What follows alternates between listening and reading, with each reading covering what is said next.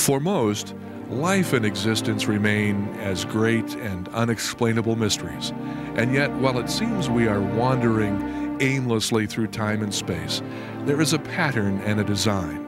We are heading in a direction and toward a conclusion, and there are answers to our deepest questions, perplexities, and curiosities. If we just take the time, we can discover them by following the footprints of our ancestors left in the sands of ancient history.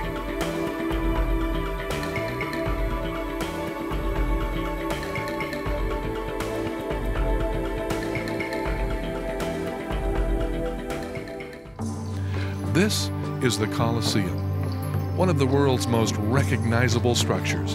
In its time, it was a functional arena of blood sports. When it was completed in the year 80 AD, the Colosseum bookmarked for all time what has become the most enduring symbol of the fabulous Roman Empire. But while the Colosseum recorded in human history the nature and spirit of those times, few have realized that only 10 years later, in the year 90 AD, God himself would hand down to a simple fisherman from Galilee the most remarkable, the most incomprehensible prophecy of the future of the human race. His name, the Apostle John. The writing, the Apocalypse. Since the inscribing of the apocalyptic warning, men throughout the Christian age have been trying, at their own peril and with little success, to pry into the exact meaning of the codes and symbols of this astonishing and perplexing book. The fact of the matter is that much of the interpretation of these veiled codes must be understood in the light of human history, and therefore must be distilled out as we sift through the sands of time. Journey with us as we travel through time and space, traversing the ancient ages, seeking to uncover the exact meaning of the two most mysterious figures of the apocalypse, the beast and the false prophet.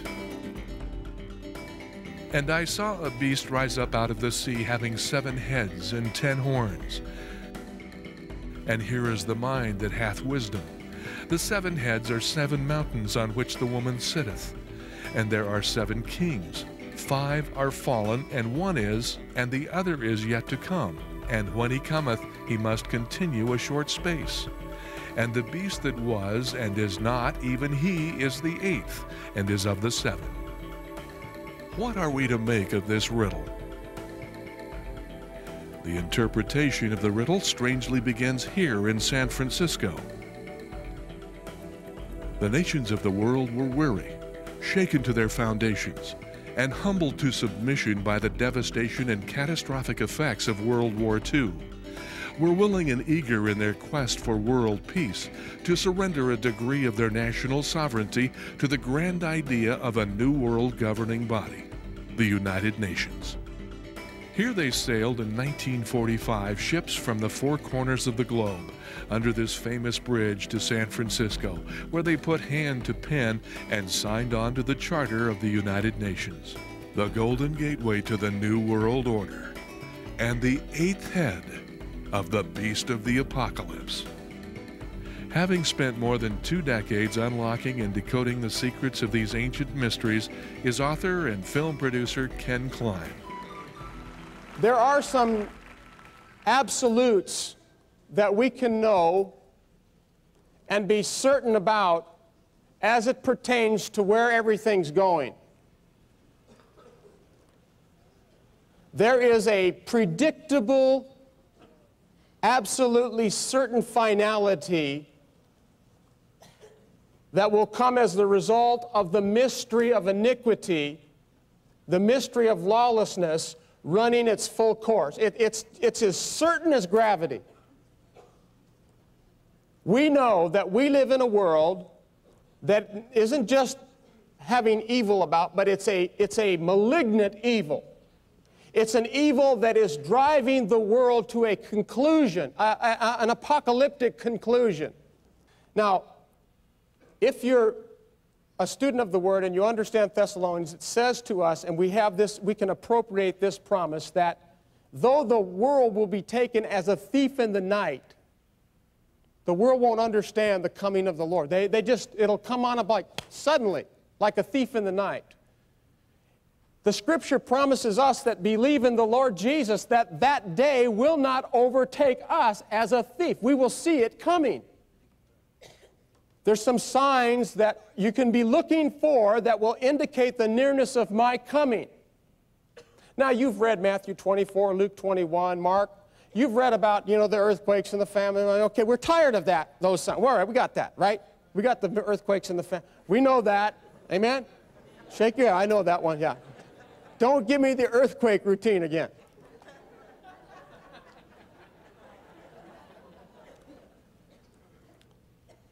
But tonight I want to talk to you about a sign that you've never seen. Jesus said to his disciples, I'm telling you these things now, so that when it comes to pass, you know that I spoke. The whole motive for prophecy is to develop our faith. I'm telling you now so that when it comes to pass, you'll see that I spoke, and it's going to minister to your faith. And so tonight, I'm going to bring you to a sign, probably the most astounding sign you've ever heard or seen in your experience in the Lord in relationship to the awesome time of His return. I want you to turn with me to Revelation 13. This scripture has to do with the great beasts of the Bible. Revelation 13 talks about two beasts, and I'm gonna just, you can just listen to me and then we're going to read together. This first beast is a beast that comes up out of the sea. That beast has 7 heads and 10 horns. And then later, there's a second beast that comes up out of the earth. And this beast has 2 horns. It looks like a lamb, and it speaks like a dragon. Now tonight, we're going to be studying Revelation 13:11, the second beast. Now, I want to ask you a question. I do this wherever I go. Apart from my book, and I wrote a book on this called The False Prophet, because that's what this second beast is called later in Revelation. Apart from my book, I'm going to poll you here. How many of you have ever heard or read a book, apart from mine? Mine doesn't count. If you read my book, you don't cheat here. How many of you ever have heard any preaching or teaching on the second beast of Revelation 13? Raise your hand. Really? Maybe out of this crowd, maybe 50 people. There's probably, I don't know, what, 800 or 1,000 people here? I don't know. I can tell you that's a lot. But think about how many don't. Think about the 750 that have never heard. Now, when I travel the country and speak on this issue, I'm telling you that about 2% of the people respond, which means 98% of the people have never heard. Now, would you say that's a fair amount of people that are in the dark about something this significant? Wouldn't you say? And so basically, for thousands of years, we've been sitting here not knowing anything about, or very little about this scripture. But tonight, I'm going to open this up to you, because it literally is the missing piece that will help flesh out your Christian worldview. Your worldview. Okay? And that's what we're working on tonight. That's where Satan's fighting today, is on our worldview, our Christian worldview. It's being eroded. That's where the attack is today. Okay. Now, let's read together these 8 or 9 scriptures in Revelation 13:11. And I saw another beast coming up out of the earth, and he had 2 horns like a lamb, and he spoke as a dragon. And he exercises all the authority. You might want to put a circle around that word all. I'm going to come back to it later. He exercises all the authority of the first beast in his presence, and he makes the earth and those who dwell in it to worship the first beast whose fatal wound was healed. And he performs great signs, so that he even makes fire come down out of heaven to the earth in the presence of men.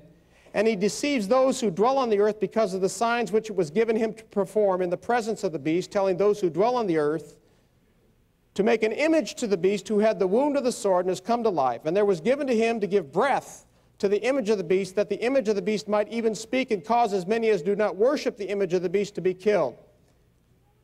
And he causes all the small and the great and the rich and the poor and the free men and the slaves to be given a mark on their right hand or on their forehead. And he provides that no one should be able to buy or sell except the one who has the mark, either the name of the beast or the number of his name. Here is wisdom. Let him who has understanding calculate the number of the beast, for the number is that of, the right translation should say the number is that of man, not a man, but man. The number is that of man. And his number is 666. Now, for a couple of years, I had the privilege of playing professional football. I played with the 49ers and I played with the Houston Oilers, and it was a lot of fun. But the thing I got out of it that fits tonight is that whenever we were ready to play an opposing team, they would give us a scouting report about a half an inch thick. And in that scouting report, we would know all of their personnel.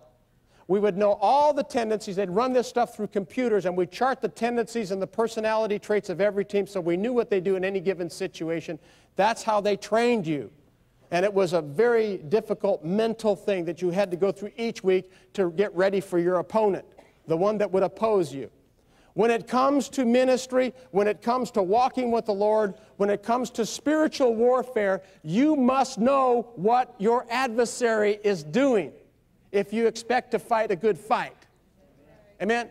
And we are called to not only fight a good fight, we are called to win. Hallelujah. We win. But we have to fight. And many people are defeated because they can't see. They can't see where they're at. They can't understand the arena they're in. They don't know what's going on. And so they kind of walk in defeat. And we need to know what our adversary is doing. So let me go over a few fundamentals with you concerning him. Number one, before he was thrown down into this world and became the god of this world, he was known as Lucifer. He was the most incredible creature God ever made. He had the most amazing voice. He was full of wisdom. He was full of knowledge. He was beautiful. He had it all. And he was God's right-hand guy. And you know the story. Before man was created, there was a conflict in the eternal realm where he tried to usurp the throne of God and God's holy mountain, God's government. And for that rebellion, he was cast into this world.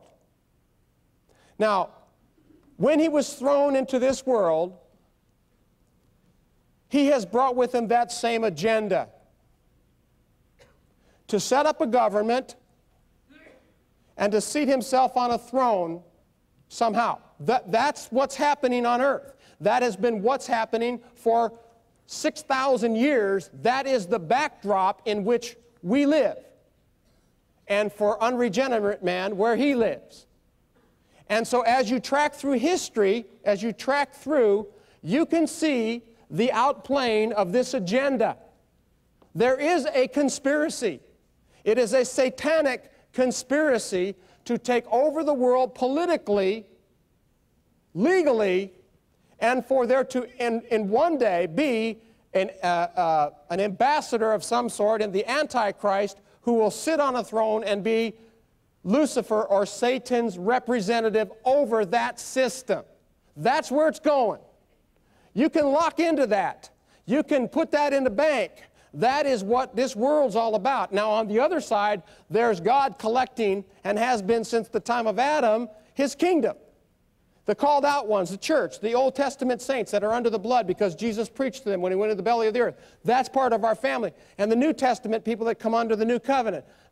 He's been calling out a people. We don't know who they are. That's why we preach to everybody. They're elected, the elect of God. That's who you are. And we're not part of that group that is in darkness. But that is what his agenda is. Now, this can be seen, this plan and this agenda can be seen in the book of Revelation, but it's encrypted. This information and knowledge is encrypted in symbolism. Okay? Like, you heard the Morse code. Dot, dash, dot, or dash, dot. What is the SOS? Dash, dot, or dot, dash, dot is the old code for SOS, save our ship. SOS is the information that is transmitted through a code. Well, in the book of Revelation, we have symbolism that wants to be expressed. It's a code, and it has to be de-encrypted. It's got to be interpreted. And so you have to have somebody that understands how to do that so that we understand the meaning of those symbols. Go like this, because you look like a bunch of deer. John sees a beast coming up out of the sea, and it has 7 heads and it has 10 horns. And behind it there's this dragon that gives it its power, and then eventually it stands on the seashore. So not only do we see this incredible thing, but there's some movement to it. It's emerging out of a sea, and then eventually it steps on the shore. And we have a preview of this beast in the book of Daniel, around the 8th chapter, 7th or 8th chapter, where Daniel sees this same beast coming up out of the sea, and it has 10 horns, but Daniel doesn't see the 7 heads. Instead, he sees a little horn. And so we have something that's similar to what John sees, a little bit different. And it speaks of a government, because earlier in Daniel, he sees 4 beasts, and they're explained as governments. And they're explained as beasts because they are Gentile-controlled empires without the rule of God. And so they're characterized as wild beasts. So we know that the beast in the Bible is a political system. It's an empire. Now you have to ask yourself the question, why did the Lord, the Spirit, record the beast with 2 different views? Now we're talking about the first beast, and I'll get to the second beast in just a minute, but I want you to see how in the beasts you see the agenda of Satan. Why did Daniel see 10 horns and a little horn, and John see 10 horns and 7 heads? How come there's a difference?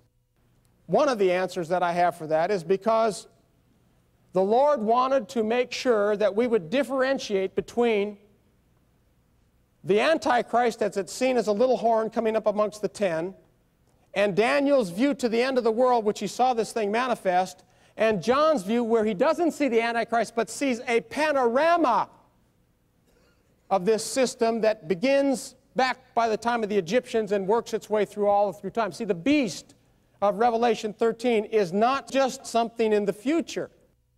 Anybody that tells you that hasn't read Revelation 17, where it really explains a little bit more about the beast, and you don't have to go there, but let me tell you, it says, let me tell you the mystery of the beast, the woman and the beast, that has the 7 heads and the 10 horns.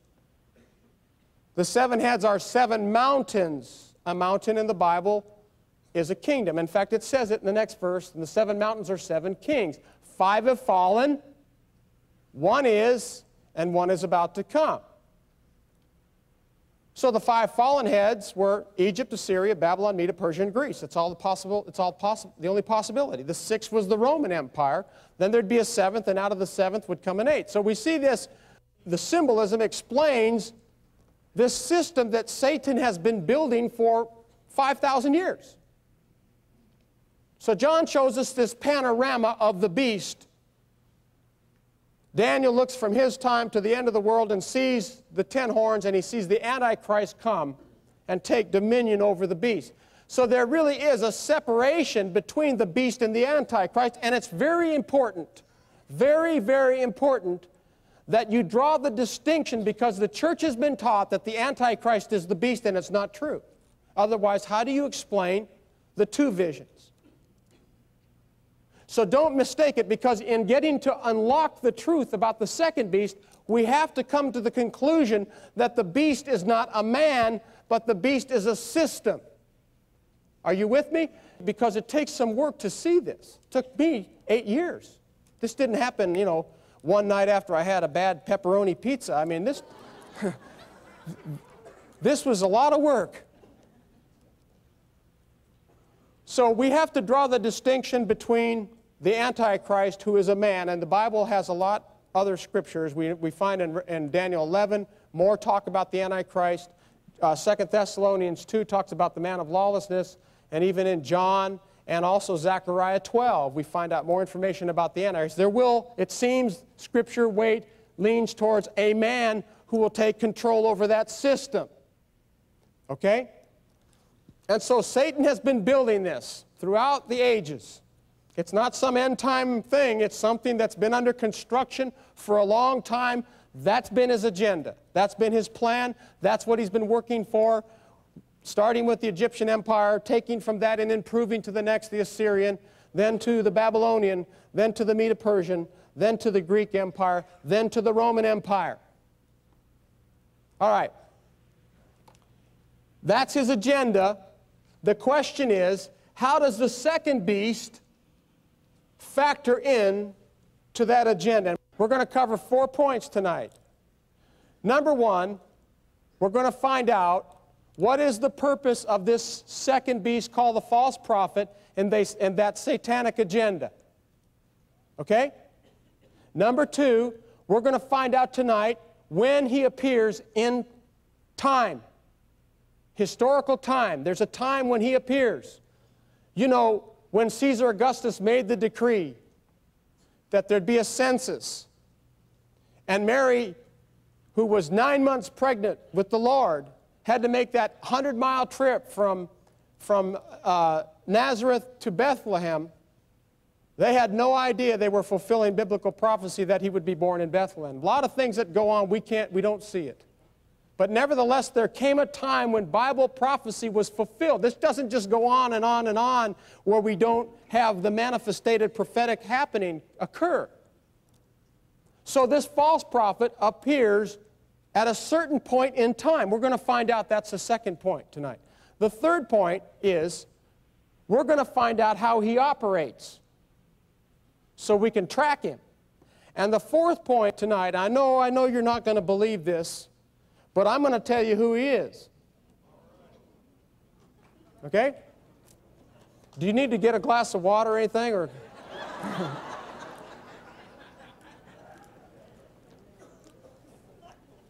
all right, let's start with the first thing. The purpose of this second beast in the satanic agenda.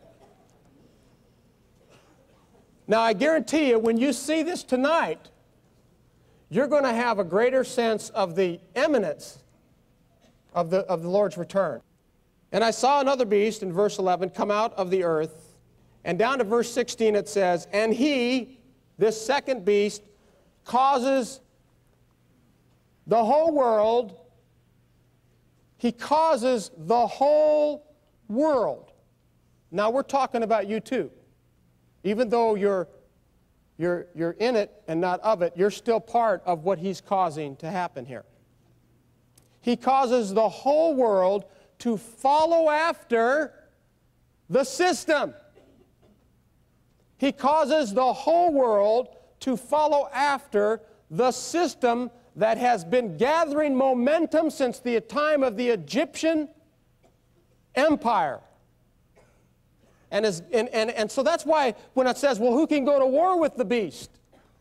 Well, if something's like a big iceberg, you know, you can't just put your hand against that thing and think that by your little puny hand you're going to stop something that massive. We're talking about a system that Satan has built that is so pervasive and so powerful that the saints can't stop it. Now, I know we're going to get a lot of arguments about this. We may not be able to stop it, but we don't have to let it affect us. We have victory over it even though it may kill us.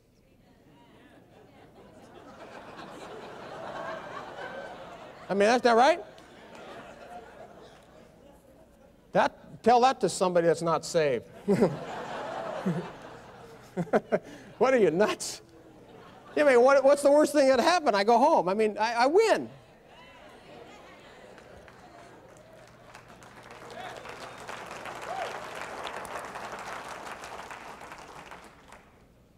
The purpose then is to cause the whole world to track after this system. Now you look at some of the things that have occurred in the last few years about the New World Order, and that's kind of a negative word thanks to Hulk Hogan and all of his stupid things that he makes jokes about, and it's kind of, you know, now let's not use that term anymore. It's been debunked, and it's this foolishness. But there really is the political apparatus set in place for a global world government. Whether you want to call it New World Order or something else, I call it the beast, because that's what the Bible calls it. Okay? That's the job of the false prophet. He's kind of like the finished carpenter that comes into a house and nails up the trim and puts everything in place. He comes out at a certain time and he kind of finishes what's been in motion for thousands of years. He's the last agency that comes to finish the agenda. Okay? And I'm going to give you more facts of just how tight this thing is already wrapped up in just a minute. The second point about this second beast called the false prophet is that he appears at a specific point in history. This isn't some mythological idea. This is a reality that manifests. Just like Jesus was born of a virgin. It was prophesied about. This is a prophetic utterance. It's going to happen. When? Okay, when is it? The Scripture tells us in the 17th chapter of Revelation, and I just mentioned it, let me tell you the mystery of the woman and the beast upon which she sits, and the heads of that beast. 5 have fallen. When Nimrod conquered the world, one of the places he came to set up his kingdom was Egypt. And of all of the empires of the world, Egypt is probably more mirror-like to the ancient Babylonian Nimrod Babylon than any other empire of the world. But Egypt remains the first head on the great beast of Revelation 13. I saw a great beast come up out of the sea, having 7 heads and 10 horns. Egypt is the first head of those heads on the great symbolic beast of John's beast, Revelation 13. The Assyrian king was known as the Great King, the legitimate king, the king of the whole world. Assyria's kings led a proud and cruel and warlike race, and Assyria was a mighty power for hundreds of years. She welded all the peoples of the Mediterranean into a great empire and finally came to her end and fell from prominence in 606 BC. Babylon emerged as a world ruler in 600 BC. In her greatness, she is still remembered to this day for her hanging gardens and massive, impregnable walls. But her pride in her own greatness was her downfall. For in only one day she was invaded by the Medes and Persians and brought down as they diverted the river Euphrates and crept in under the walls through the city's aqueducts. In the latter part of the 6th century BC, the ancient history of the Near and Middle East culminated in the establishing of the Medo-Persian Empire by Cyrus and Darius the Great. The empire included most of the known world and lasted for over 200 years when it was finally conquered by the Greeks. In short order, the greatest military genius of all time, Alexander the Great, conquered the known world and set up the birthplace of Western civilization, Greece. It was Greece who gave us the great philosophers of Plato and Aristotle. They gave us phenomenal developments in architecture, medicine, and science. And yet, in all their advancements, they still clung to their ignorance and worshiped many of the pagan traditions and many of their gods. 5 have fallen, John, and 1 is. And that was the Roman Empire. It was the empire that was in existence during the time when the Lord lived and was crucified, as you know, you should know. The empire, begun according to tradition by the twin brothers Romulus and Remus, 2 shepherd boys, grew from a small community along the Tiber River to an enormous and yet restless empire, never seeming to be content with its size.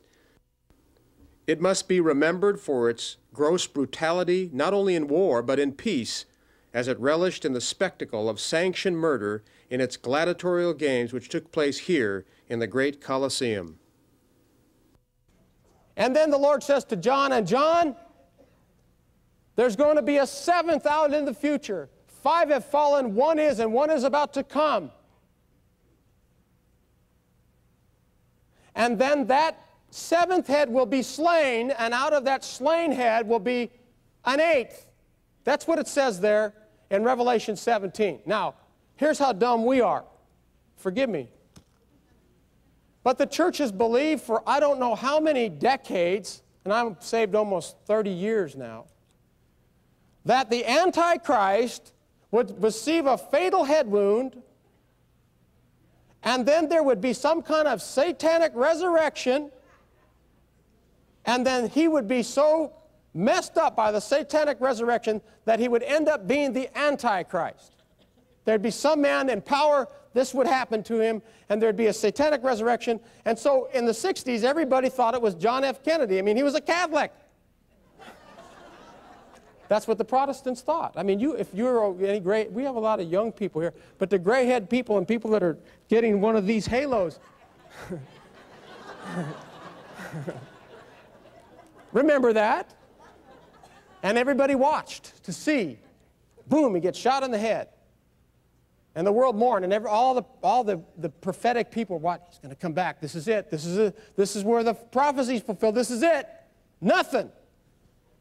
So the people that were assuming that JFK was the guy said, no, it couldn't be him. He didn't come back. It must be the Kennedy headline. So everybody was looking at Bobby. Right?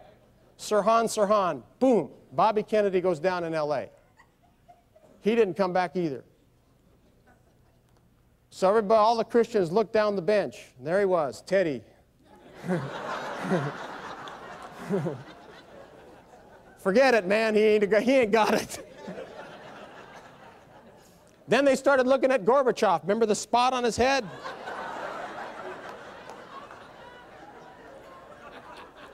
Am I right? And since Gorbachev, nobody's really thought about it anymore. Listen to me. When Jesus died and he went into the belly of the earth, guess what he got? The keys to death.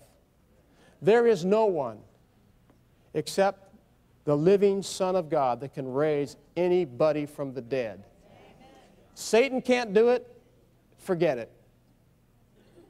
The problem is the church has been listening to this nonsense, looking over here for a man, and the Lord isn't even talking about a man. If you look at the succession of empires, Egypt, Assyria, Babylon, Medo-Persia, Greece, Rome, and there'll be a seventh? Why isn't that seventh also an empire? How come it changes from empires to a man in contemporary theology? And the answer is it's a mistake. It should also be an empire. And an empire will be slain, and out of that slain empire comes an eighth. That's the way you read the Bible contextually. It's not talking about a man being slain. It's talking about an empire being slain. And I'm here to tell you tonight that there's only one empire that fits it in the history of the world since the time of the Romans. Okay, tell us. Because it's already been slain. We're well into the eighth empire. The eighth empire is on. We're into it already. Let me read to you something. See if you recognize this. Listen. This was written about 300 years ago. Oh, not quite. Actually, a little over 200 years ago. When in the course of human events it becomes necessary for one people to dissolve the political bands which have connected them with another and to assume the powers of the earth a separate and equal station to which the laws of nature and of nature's God entitle them, a decent respect to the opinions of mankind requires that they should declare the causes which impel them to that separation. And that is the what? The Declaration of Independence. Now remember, I was telling you that the beast has been with us for thousands of years. The beast existed during the time of Jesus. The beast existed for the last 2,000 years. Our founding fathers were trying to break out of the grip of the seventh head, British Empire. After the fall of the Roman Empire, the beast that was not. For over 1,000 years, there was no dominant world empire. Until around the 1600s, the seventh head, the British Empire, began to emerge. Behind me is the seat of the British Empire, Buckingham Palace. The British Empire set up in the 1600s the banking system. It was called the Bank of England, and every central bank in the world, every central bank in every country of the world functions with the same principles of the Bank of England, and it's called the fractional reserve banking. Let me tell you how it works. You go to the bank, you put $100 in the bank, guess what? They loan out about 98% of it. They only keep a fraction back. In the old days, they used to take in gold and issue notes. And they found out people didn't want to carry the gold around. They just traded the notes and sold the notes. That was the first money, the first paper money. And so the goldsmith said, you know, these people don't know. We just issue a few more notes. It's called inflation. That's what they do today, in case you didn't know that. And that's how they began to make a lie out of the truth. And you put your money in, they'll issue more notes than there is backing. And today they don't even have gold backing. They just issue paper, paper, paper. And we're papered to death. It's inflation. That's how to destroy a nation. In fact, when nations go to war against other nations, you know how they attack them? They just print their money and flood it, and they destroy their economic system. America's been known to do that a little bit. We do it pretty good. We have really good printing presses. We're experts at that. The Bank of England was set up, the bank that would take over the world. The world banking system is based upon the Bank of England. Also, the British set up an amazing system of warfare through the East India Company. And they terrorized China, but Hong Kong was controlled by the British for a long time. And the Chinese tried to break out of that grip in 1850 through the famous Opium Wars, but the British flooded opium into China to keep all the Chinese people loaded. The British also controlled India and killed millions of Indians, made them slaves. The British were also responsible for the slave trade into the United States. In fact, our banking system today was funded by slave money, piracy, and drugs. That's where the money came to capitalize the American banking system. We don't know this because, you know, they don't write about this in your history books. In 1815, a great battle took place called the Battle of Waterloo. That's all you know about it. There was a battle called Waterloo, and you know that Napoleon was there, and the British prevailed. And what was at stake there was who was going to control the mainland of Europe. But there were some really interesting bankers there, and then they found out who was going to win, and they were called the Rothschilds. They sold out their stock on the market. Everybody thought they knew that the French had won. The market tumbled. There was a massive sell-off, and the Rothschilds agents were buying up all the stock on the bottom at 5 cents on the dollar, and overnight they became the controllers of the Bank of England. Now, those folks that gained control of that bank have also been accused of a Jewish conspiracy. You've probably heard about that, especially in the last couple of years. It's been a strong teaching.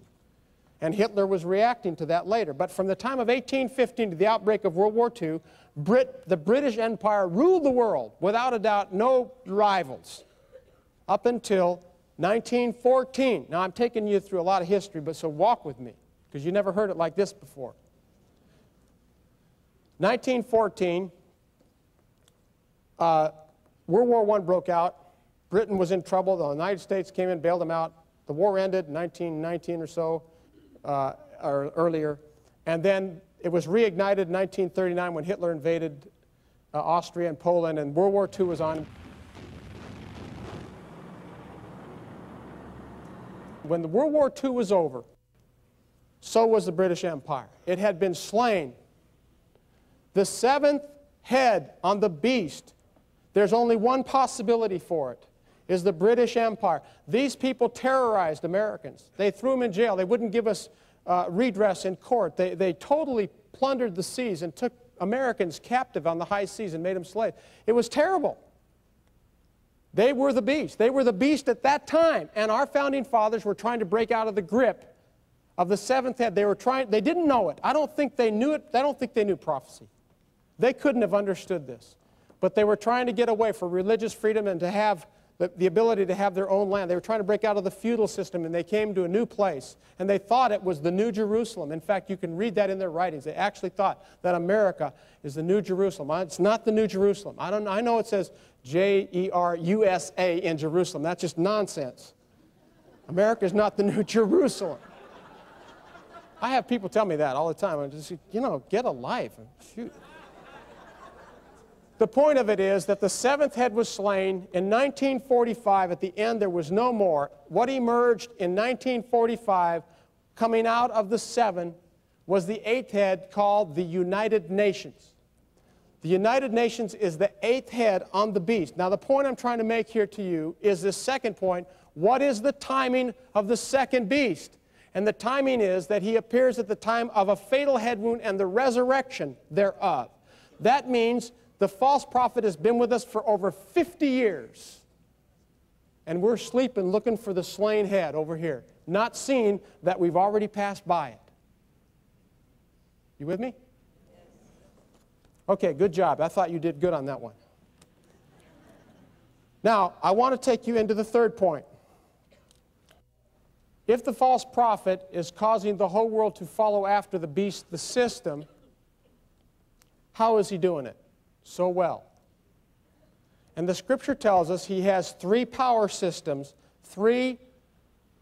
they're called miracle powers, attesting miracles. Three powers. Let me tell you what they are, and I'm going to go through them with you so that you can see it real clearly. Number one, it says he's able to call down fire in the presence of men. He makes an image. He gives it life. He makes an image of the beast. He gives it life, and the whole world worships it. That's number two, power system. Number three, he makes a mark without which no one can buy or sell. Now, when you look into the third aspect, which is the most talked about part, by the way, look who's doing that. The false prophet is the one that makes the mark of the beast. The Antichrist doesn't do it, and the beast doesn't do it. The false prophet does it. He's the one behind that. So it's important to discern him and perceive him in the spirit, wouldn't you say? Amen? But when you look at the third system that he has, or miracle, it's obviously some kind of technological marvel to change the whole world's money system. And because we have some window of insight into that, because there's a little bit more information given about that than the other two signs, it's really logical and not unfair to assume that the other two signs are also technological signs. Now, I got on an airplane. I know that Philip, when he baptized the Ethiopian eunuch, was transmitted, to another city. It's like somehow it was weird. But I got on an airplane in Portland a few days ago, and I was 3.5 hours. And every time I get on an airplane, I go, we've only been doing this for about 100 years, less, flying. Every day you see planes going, oh, that's a plane. Can you imagine what it would have been like to have a Harley hog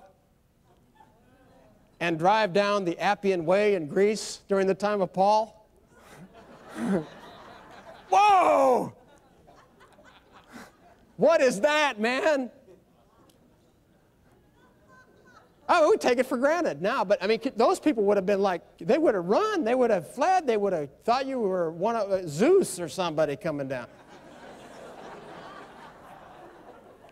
Do you know most of the most amazing technologies that have ever been invented have happened within inside of 100 years, the last 100 years, which is a very small sliver of time.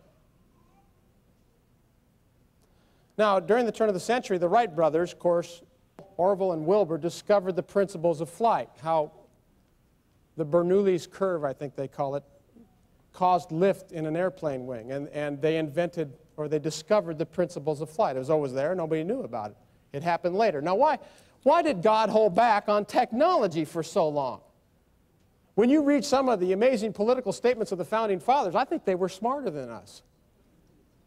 They had a greater character, greater morality. I mean, I read some of the statements in some of the writings of these men, I go, man, these people were brilliant. How come we didn't have technology then? And I think the answer is that if God had opened up that any sooner, he wouldn't have had enough time to collect enough people for salvation, because the truth of the matter is what God means for good, man takes and uses it for evil. And so if he gave us technology too soon, we would have wiped the world out long ago.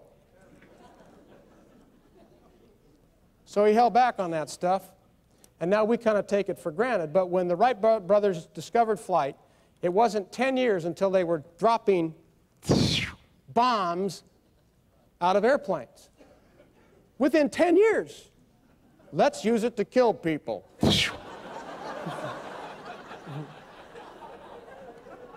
That's the best we could come up with. And then as flight became more and more developed, so did the weapon systems. until now, Lord knows what we got. Did you notice the last time we sent people to the Gulf, we sent 750,000 men. Now there's like about 10,000 or so, or 30,000. My God, what do they have that they haven't told us about now? What kind of super weapons have they developed? Because you know they've developed smarter bombs than the smart bombs they used in 1991. And if you think that we haven't developed fire from heaven yet, go talk to the Japanese who got nuked, or the Vietnamese and the firestorms, or the Germans. When firestorms destroyed, they snuffed out the air, they were so hot. Fire from heaven is in the hand of the false prophet. It's military, high technology, because if you're going to control the world, you have to have the high ground and you have to have military tech to control the nations. The false prophets got it. Okay? The second thing that he designed is an image. And he makes an image of the beast. Now, the false prophet actually makes an image of the beast. Remember what the beast is? It's a what? Is it a man? It's a what? A system. How old's a system, folks? About 5,000 years old? What's this thing supposed to look like? How does the false prophet make an image of a system that's 5,000 years old? What is this image supposed to look like? The word there for image is not the word idol. It's not the word for like a statue. That's an idol. The word is the word icon in the Greek. Let me explain that word to you. They came to Jesus and they said, should we pay taxes? Kind of like what we ask today, right? And the Lord said, give me that coin, give me a coin. And he says, whose icon is that? And they said Caesar's. And they rendered to Caesar's. What is Caesar's? Rendered to God. What is God's? The point being that the word icon means likeness. Not a vis-a-vis idol, but a likeness. A similar, something similar to, but not a vis-a-vis likeness. And then it goes on to say that this false prophet, this second beast, he breathes life into this icon. He breathes life, and the word there is not the word zoe, which we get the word zoo from, animate life. Not animate life. It's not, the image of the beast is not a robot, you know, in the unbuilt temple in Jerusalem that we're all looking for. It's not some statue in the Holy of Holy Places. That's not what it is. The word there that he uses for life is the word pneuma. The word pneuma is the word we get spirit from. The false prophet gives this likeness spiritual life. What in the world does this thing look like? I mean, you sit there and you're just mystified. An image or a likeness of a 5,000-year-old system that has spiritual life. What could this possibly be? In 1948, when radio was the media of choice in the United States, a very interesting invention was foisted on the American public. It was called television. At the beginning, it was pretty much controlled by Christian values and morals. It was pretty milquetoast. Over the last 50-some years, it's become more and more satanic. Television is spiritual. It has spiritual life to it. It is a reflection and likeness of the beast system. You can also include the screens of computers in with that statement. The television tube is an icon of the system that is programming the people of the world. The average TV is on 8 to 10 hours a day. If you're poor, it's on longer because it's the poor man's entertainment. And it is effectively programming a world citizenry Television has shrunk the world and caused it to be a global commune.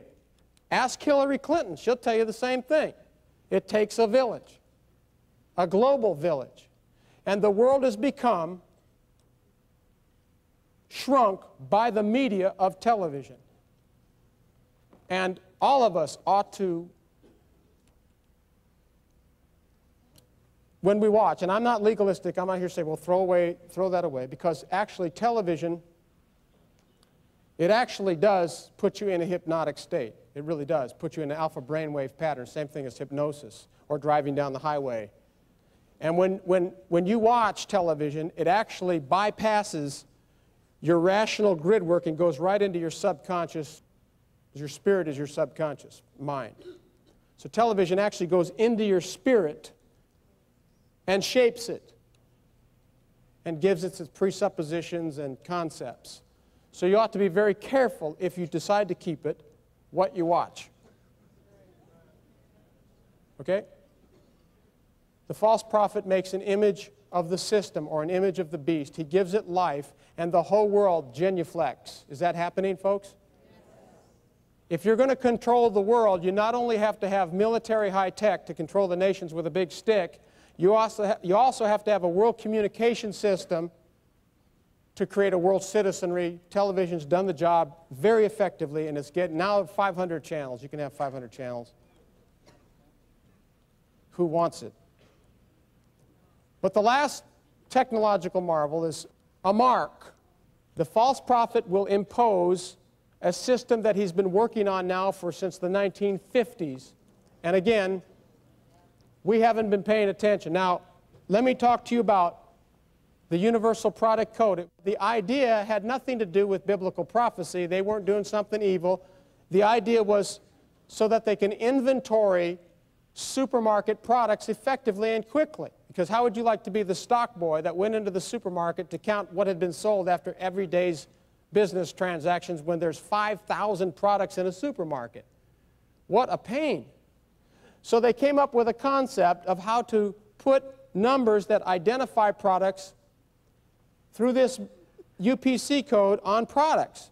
And basically the way it works is with several different types of characters. Some are longer than others. The ones on the end are long. There's one in the middle that's long. And there's some on the right side that are long. The shorter characters have numbers underneath of it. Do you see the 1600? And the bars above it are shorter than the bars on the left, the right, and the middle. And that's because the shorter bars are data character bars. They contain encrypted information in what is called binary. And the width of those bars are different. Notice right under the number 6 and 0 next to it, and under the 1600 there's a big fat dark bar. That has more modules, which is pluses and zeros, than, say, the thin white bar to the left or the right of it. And so these characters contain information that, when it's scanned, have a applied meaning. Now, the 1600 refers to a product ID number. Let's suppose it's ketchup. 1600 means ketchup. All right? On the right side of this UPC code, 66210, let's suppose that's Heinz. 66210 means Heinz. The number of the name of the manufacturer is 66210. That's the number of the name of Heinz. The number of the product and the name of the product is ketchup, which is 1600. Okay? So that's what those data characters means. Now I want you to look at, on the right side, the two number 6s. Do you see those two 6s where it says 66210?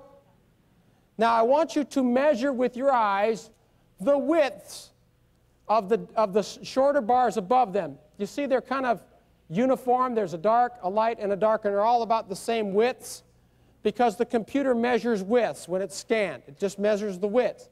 Notice how both 6s are the same. Now take a look at the end bar on the left, the end bar on the right, and the middle one. Do you notice the similarity to the two 6s on the right side of the code? They're the same widths, although the bar on the end and the middle are longer. Let's go to the second. You see that? I've got a picture there of that 6 that you can now measure with your eyes in relationship to the other bars. Okay, can we have the next? Now, when the computer is activated, it's activated by the longer bars. They are merely triggers that tell the computer to pick up the smaller bars that are data. The computer cannot compute the data without those 3 guard bars. Those guard bars tell the computer to turn on, pick up the information, and turn off at speeds faster than the speed of light. The thing that I want you to see is that in the binary language here for the number 6, it's a light bar, a dark bar, a light bar, a light bar, a dark bar, a light bar, and a dark bar. And it's configured the same in binary language as the guard bars. Okay, give me the next picture. So the 3 guard bars in binary language is the number 6. You with me? And those are the bars that trigger picking up the data. All right, the next. And there you see the guard bars have no numbers under it, right? So if you were to look at a UPC code, you would know those guard bars are configured in binary language of the number 6. And that's why it says, let him who has wisdom calculate the number of the system. The number of the beast is the number of the system. It's not the number of Henry Kissinger. It's not the number of Prince Charles. It's not the number of a specific man. It is the number of the beast. It is the number of the system. You with me? Because all these people are using numerology to try to soothsay who the Antichrist is. This isn't even talking about the Antichrist. It's talking about the beast, the system. Let's keep it in context and not fly off trying to figure out things that can't be figured out from this scripture. This is the number of the system. Now, give me the next one, please. Now, let's talk about how this could be adapted for human use. So let's suppose we'll make you your own personalized mark of the beast number tonight. I'll make my own because you don't get nervous.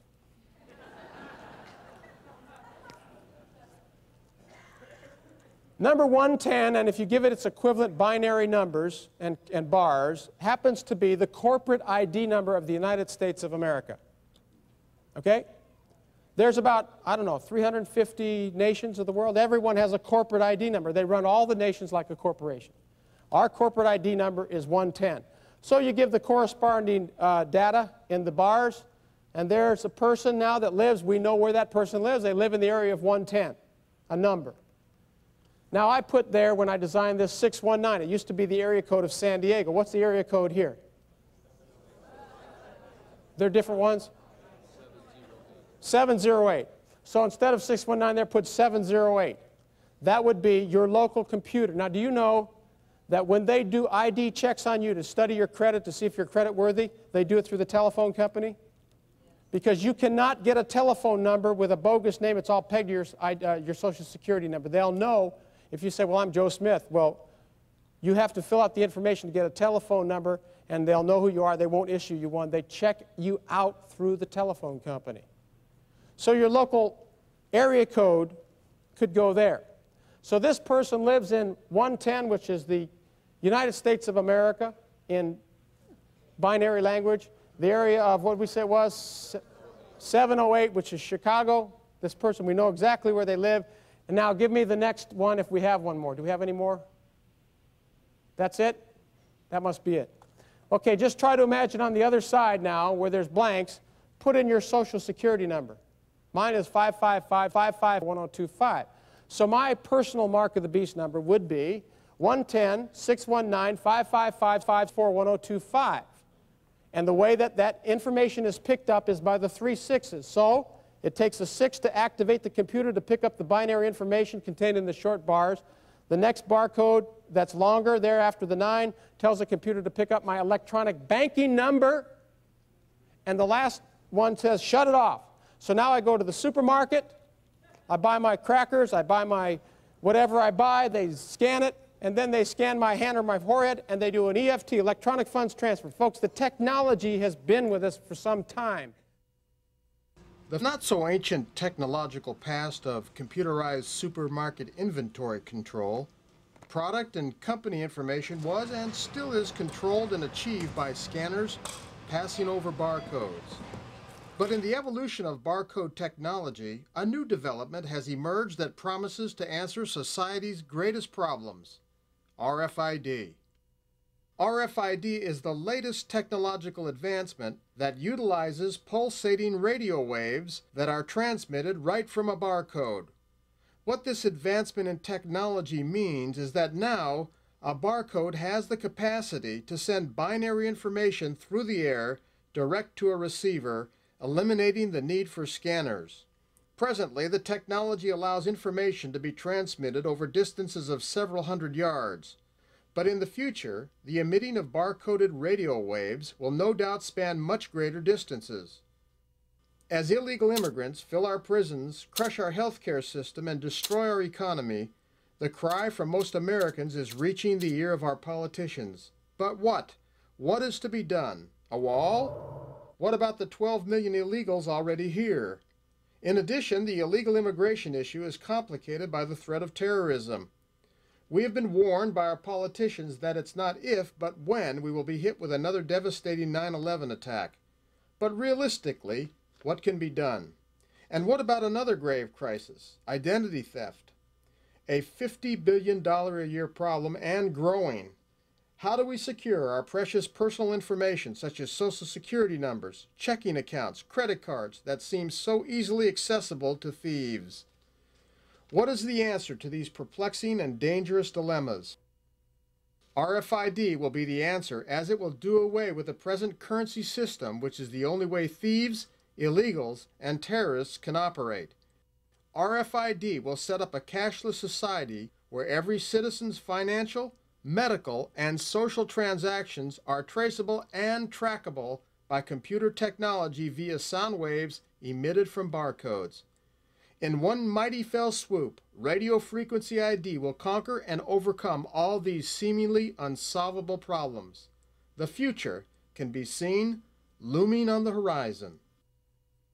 Those are the three power systems that the false prophet has. If you're going to control the world, you have to have military high-tech, you have to have a worldwide computer system, a communication system, and you have to have a world banking system so we don't have all these floats in the currency. Do you think he's doing a good job? Is the whole world going this route? Absolutely. He causes the whole world to follow after the beast, the system. Now, I'm going to tell you who he is. You ready for this? Let's go back to the Word. I'm going to read you 3 scriptures, and listen to me. I don't believe in date setting. I don't set any dates. I don't know when the Lord's coming. I think it's soon, though. I don't believe in conjecture or speculation, especially with prophecy. What I'm about to tell you comes right out of the Bible. It's because the Bible, praise God, it interprets itself. There's no private interpretation of the Bible. You know what that means? That every doctrine, every single teaching of the Bible has to be examined in the light of the rest of the Bible. Everything has to come under the scrutiny of the whole weight of Scripture to be the truth. So there's no private interpretation. So I'm not just pulling this out of the air. I'm going to prove to you who he is scripturally. Okay? You think I can do it? So we're going into the 4th point. Now I want you to read with me in the 11th verse. And I saw another beast, and we've been talking about him, coming up out of the earth, and he had 2 horns like a lamb, and he spoke as a dragon, and he exercises all the authority of the first beast in his presence, and he makes the earth and those who dwell in it to worship the first beast, whose fatal wound was healed. Now, there are 3 clues, 3 major clues in those 2 scriptures that will help us come to grips with the identity of this second beast. Now, if you ask the average theologian today, Protestant, not Catholic, and by the way, I'm not here to defend the Catholic Church. After all, The Spanish Inquisition wiped out a lot of Jewish people. So I'm not here to lift them up or anything like that. I'm just here to tell you the truth. If you were to ask the average Protestant, many of you would say, who do you think the false prophet is? The first thing they would say, it's the Pope! Right? You know why they say that? They have nobody else to blame. Who else is there? It's not the Pope. And I haven't been hired by the,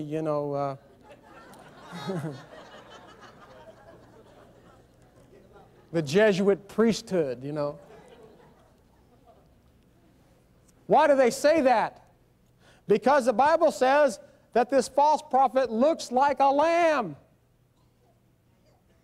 speaks like a dragon.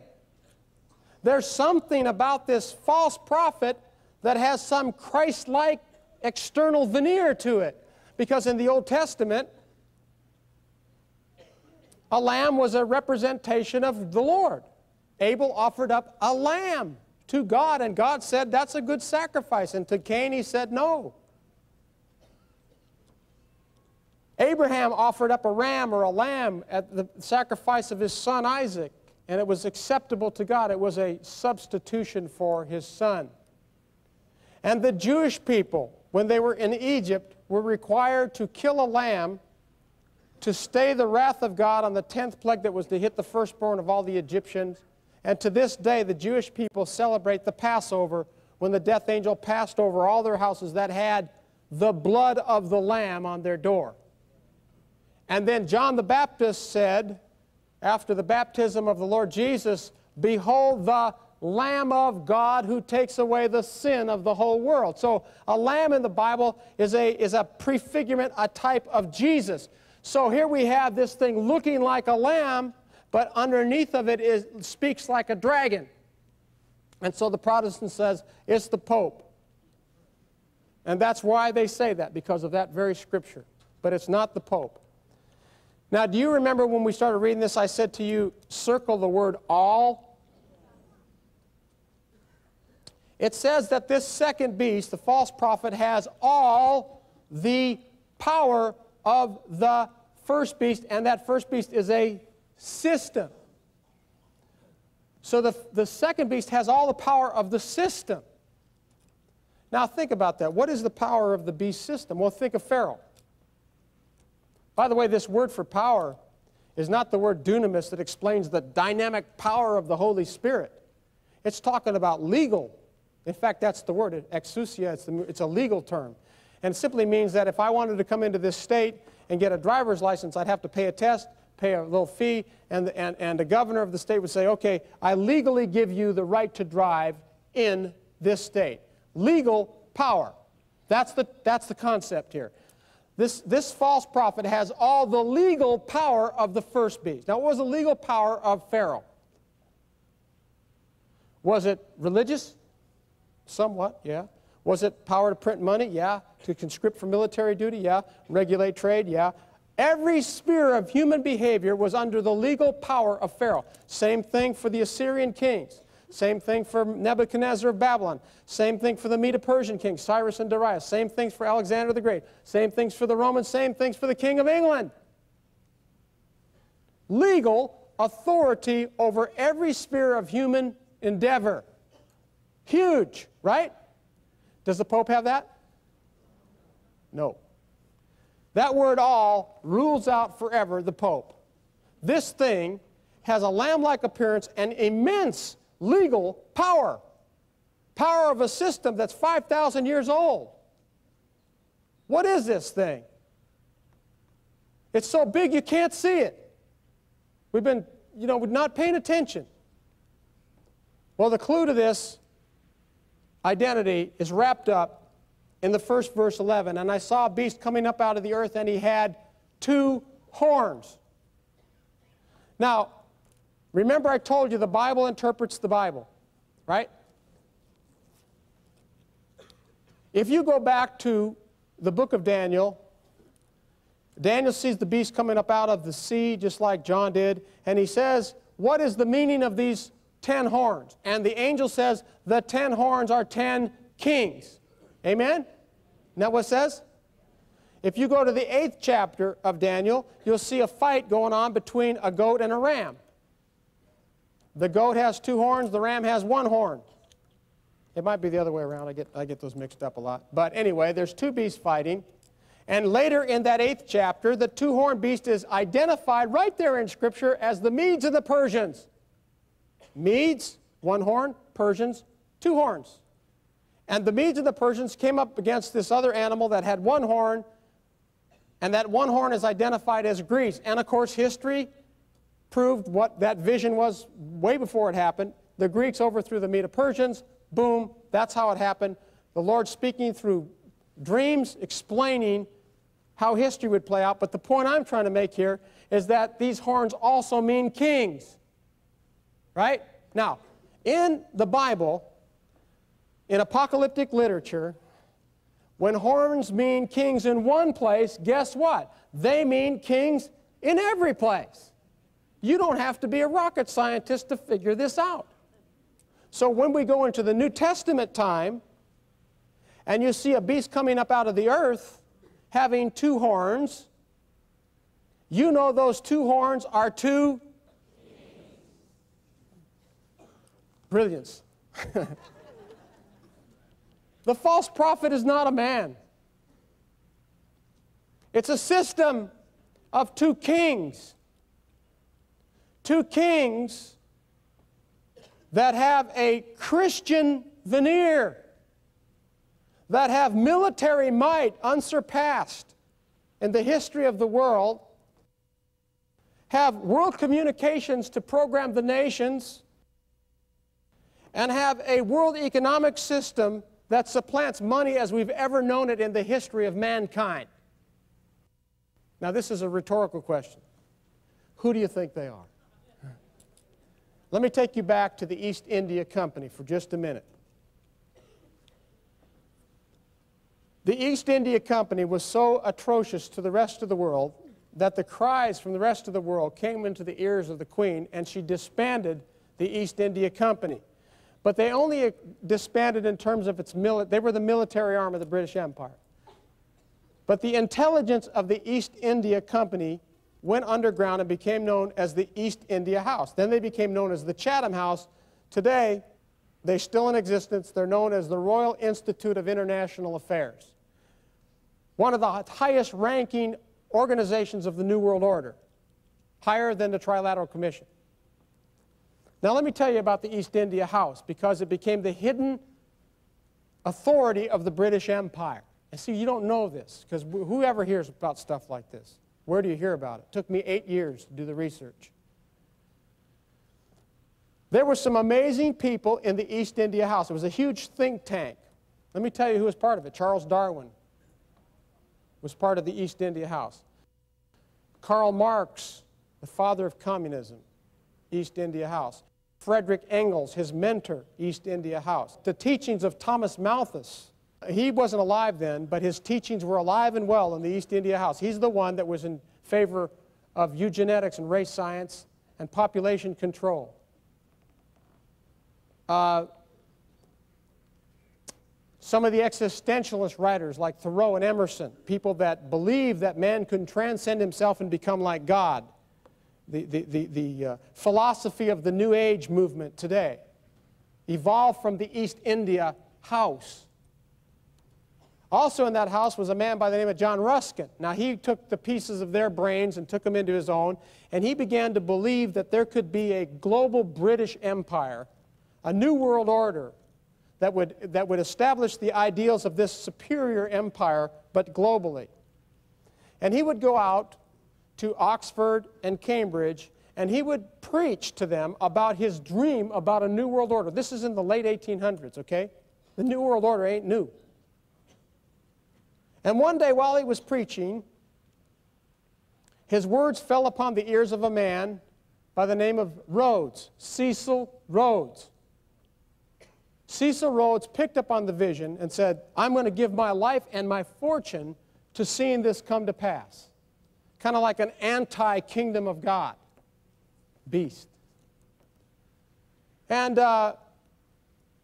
He created inside of the East India House an inner nexus of men called the Round Table. Maybe you've heard of the Round Table. It was a throwback to the Knights Templar. The Round Table became the inner think tank of the East India House. And these men plotted and schemed, and there were some amazing men. Rothschild was part of it, Milner, Alfred Balfour, you've heard of his name, the Balfour Declaration that allowed the Jews to come back to Palestine in 1917. He was part of the Round Table. Powerful men with great vision. And they figured out that if they could gain control of money, the god of this world, the mammon of unrighteousness, if they could master money and control money, they could effectively take over this country. So they figured out that the way to do it would be to usurp the powers of Congress. Because it says in the powers of Congress that Congress has the power to coin money and regulate its value. It's a power given by the people of the United States to the Congress. It's part of the Constitution. It's part of the republic in which we live. They thought if we could just somehow find a way to get that money power where we could print the money. Remember fractional banking? How would you like to be able to print all the money? That'd be pretty cool. Print up $1 billion. That's what they do. They want to bail out Southeast Asia. Hey, Greenspan, print up $50 billion for the Y2K problem. They just print it. How did the British figure out how to do this? Well, they established a depression in 1907 in the United States that set the people up, and by contracting currency, there wasn't enough money to go around. So they fomented and established a depression in 1907 and set the country up so that they were cash poor. The government then was manipulated by a man by the name of Warburg. Warburg was a Rothschild agent sent over from England, and he masterminded a bill that was written by brilliant businessmen on a place called Jekyll Island, of all places, off the coast of Georgia. It's a rich man's retreat, the Jekyll Island document. And there they figured out through two different documents. One was called, I can't think of the bill that didn't pass, but they put it in as a bill called the Federal Reserve Act. Well, that's what happened. In 1913, on December 23rd, with only 3 members of Congress present, they voted unanimously to pass this bill while everybody was home for Christmas. And the Federal Reserve Act set up the Federal Reserve System, which is the American banking system, but it's not American, and it's not a reserve, and it's not federal. It's been given that name to deceive you. It happens to be a corporation. Now, the United States government by law cannot own a corporation. So who owns it? Good question, huh? Because the taxes that you pay on the interest, on the money that's lended out that we have to pay interest on and taxes on, where you spend 5 months of your life working to pay, goes to the people that own the Federal Reserve System, which is the American banking system. When you pay your taxes, it doesn't go to the IRS, it goes to, it doesn't go to England. Did somebody say England? It goes to the Federal Reserve Bank. So who owns it? Well, some of the richest banking houses in the world own the stock and make the decisions by putting people in office that do their bidding, that determine the policy of the Federal Reserve System.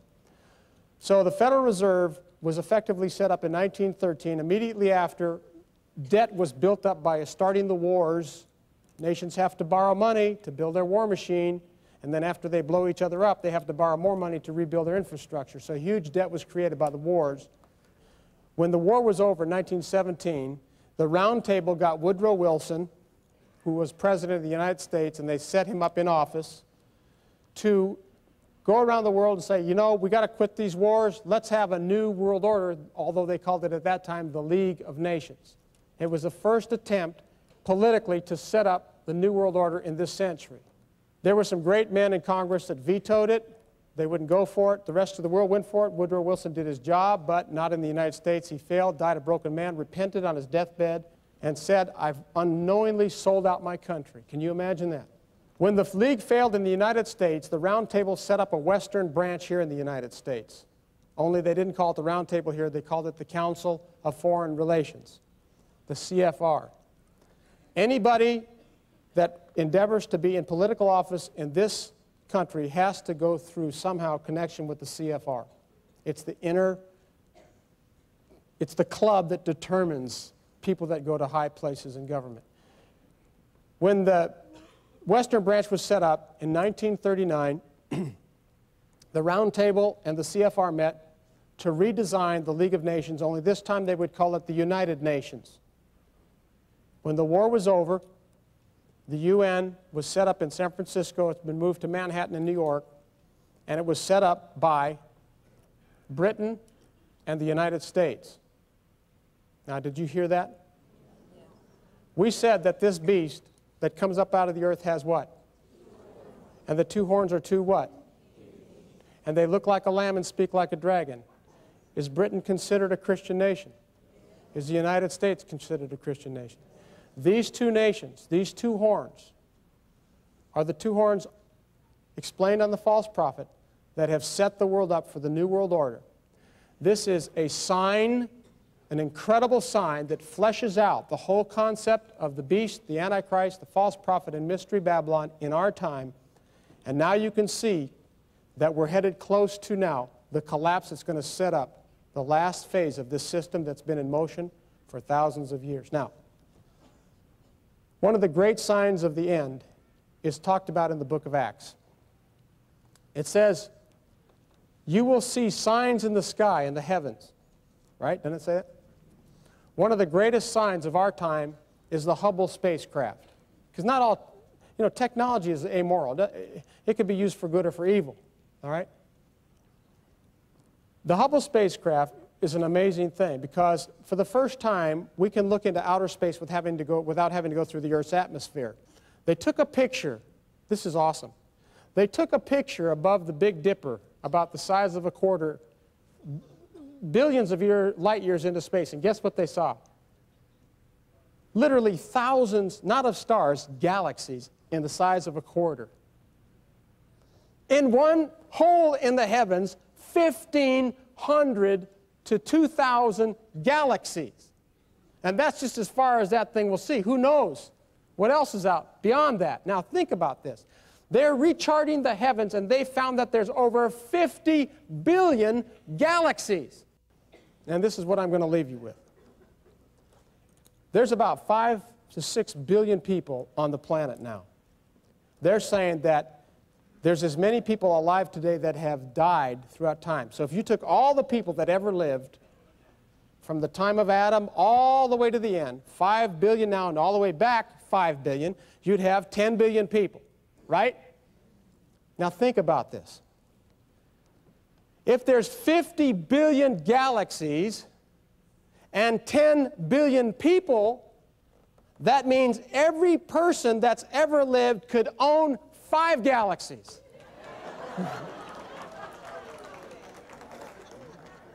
You know how many stars are in a galaxy? About 1 billion. Our star system's about 1 billion stars. That's 5 billion stars. Our sun is a star. I mean, there are mansions out there. But you know what? All those 10 billion people aren't saved. And heaven's going to be empty with those numbers unless we get busy collecting people for Jesus' kingdom. The Lord loves people, and He wants to populate. He said, I have called you that I might plant the heavens. He's going to plant us out there. So I want to leave you with that encouraging word. Thank you for having me. I hope I've helped you see our time.